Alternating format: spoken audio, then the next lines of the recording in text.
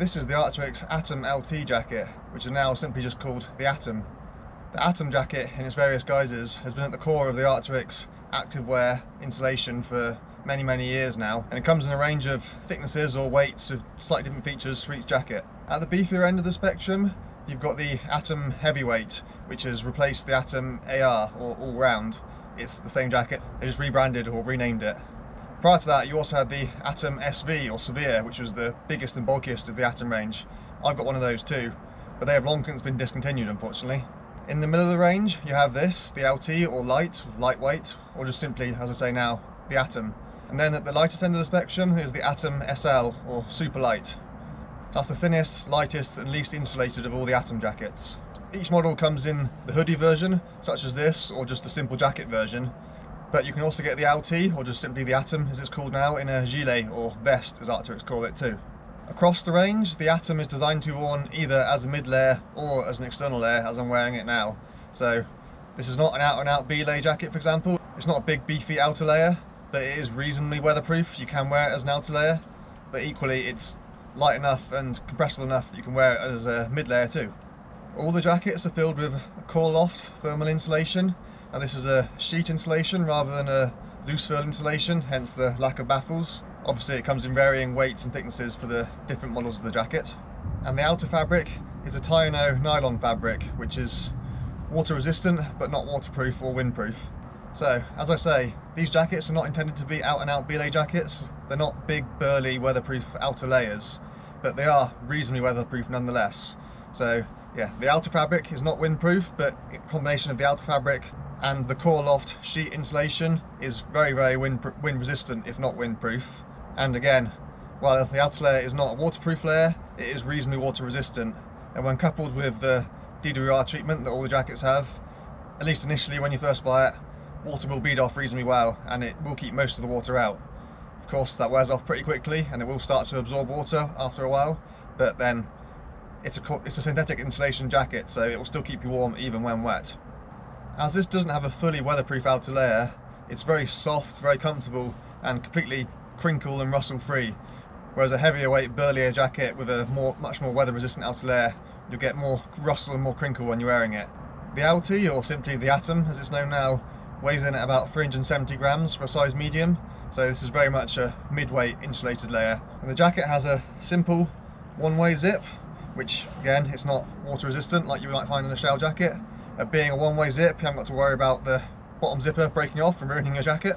And you've got an internal zippered chest pocket, which is on the inside of the insulation layer, so if you want to put your phone or camera in there, it's going to keep it warmer than if it was on the outside layer. It's pretty spacious as well.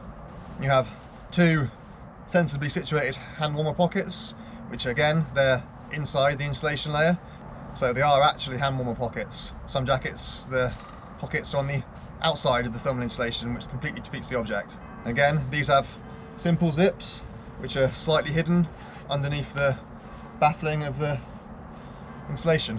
Then you have simple elasticated cuffs, no Velcro cuffs. So you can't tighten or loosen them, but it's a reasonably generous fit. I'd say I've got fairly average size wrists and they fit me pretty well. You have a very spacious storm hood, which is lightly insulated, so it's not quite as warm as the body of the jacket, but it still has some insulation in it. And this just has a single elasticated pull cord adjustment at the back. It's also a helmet compatible hood, which is pretty important for a jacket designed to be used by climbers and mountaineers. Now, it's not quite as big as the hood that you might find on a shell jacket, so the front of the hood doesn't come all the way down, and there's also no visor on the hood. But yeah, it'll comfortably fit over your helmet, even if you've got a relatively huge head like me. I can turn my head, look up and down without being too restricted, without having the visor slip all the way down, or the front of the jacket cup ride all the way up. And you have twin elasticated adjustable jaw cords at the hem as well to cinch the jacket in at the base. Now these are quite fiddly compared to something you might find on a heavier weight shell jacket, so it's not something I do very often, but it is there. So if you do need to cinch the bottom of the jacket in, you can do it, but like I say, it's a little bit of extra faff compared to what you might normally expect.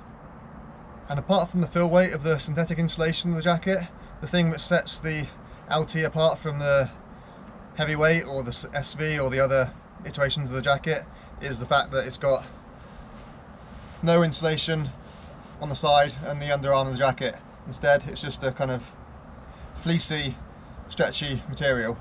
So obviously that reduces the weight of the jacket and the bulk of the jacket, but also increases the breathability of the jacket. So this jacket is something you like to potentially be wearing while you're on the move, so slightly more active than the AR or SV iterations of the jacket. While this jacket is not something which is designed to be worn explicitly when you are climbing, of course you might choose to use it while you're climbing, and if you do want to use it as an outer layer, it does fit pretty comfortably underneath your harness. So compare this to the arcteryx Alpha FL shell jacket, for example, which I reviewed recently. You've got much more material underneath the hip belt of the harness, so when you reach your arms up, the jacket isn't lifting all the way out the harness like my Alpha FL jacket does. So yeah, as I say, it's not designed to be worn as an outer shell for climbing, but you can, if you choose to, use it while climbing. Of course, when you're wearing a harness, you do lose most of the access to these hand warmer pockets, but again, you're climbing, you're not really going to be putting your hands in your pockets very often because you're going to be on the rock, or at the very least in gloves. Of course, if you're using this as a mid layer, then having access to the pockets doesn't matter anyway. This jacket, as well as the other jackets in the Atom range, have a fitted cut, so much like the Alpha shell jackets, it's designed to fit quite close to the body. It's relatively tight fitting and designed for an athletic build, so broader at the shoulders, narrower at the waist. But that said, it is a much more generous shape than the Alpha FL jacket which I reviewed recently. For reference, this jacket is a size large, and this is how it fits me. So I'm just under 6 foot, about 182 centimeters tall, weigh about 90 kilos, so I'm quite big and broad for a climber and mountaineer. And yeah.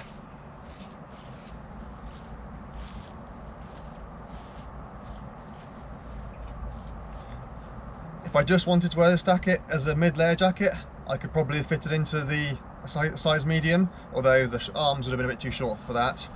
But yeah, as I want to use this as both a mid-layer and an outer layer, I got the size large. This can comfortably fit over the top of my shell jacket if I want to use it as a belay jacket, for example, and just chuck it on quickly on top of your gloves, jacket, harness and everything else.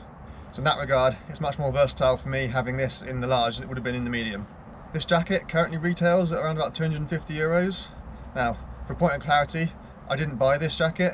Now, I'm not sponsored in any way, and this isn't a paid promotion, but I did get this jacket for free as basically payment for volunteering for the arcteryx Alpine Academy a couple of years ago.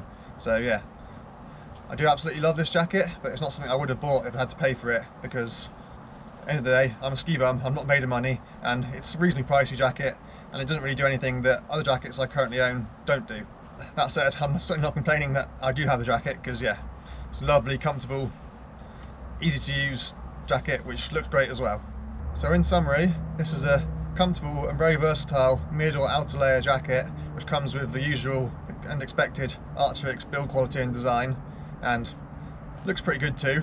But is it something I would have bought when I already have jackets to do a very similar job for a fraction of the price? No. But am I glad that I've got it? Absolutely.